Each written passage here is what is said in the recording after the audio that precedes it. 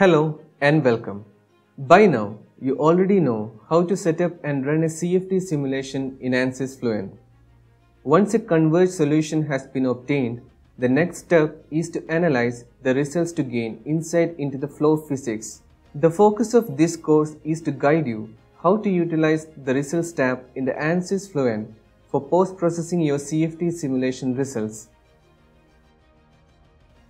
In the first lesson of this course, we will learn about the most commonly used types of surfaces, namely points, planes, and isosurfaces, and how to create and manage them using the surface group of the Results tab in Ansys Fluent.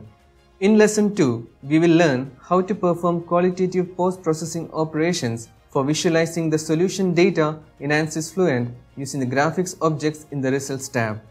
We will learn how to display mesh, contours, vectors and pathlines, and how to combine multiple graphics objects within a single graphics window using Scene.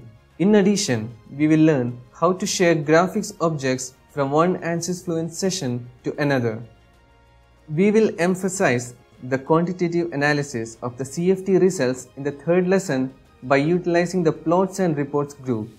We will learn how to plot XY graphs, how to compute fluxes, forces, surface integrals, and volume integrals. And we will end the lesson by generating a simulation report.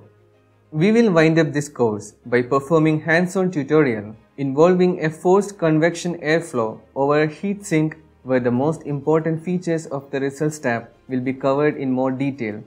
So, without further delay, let's get started.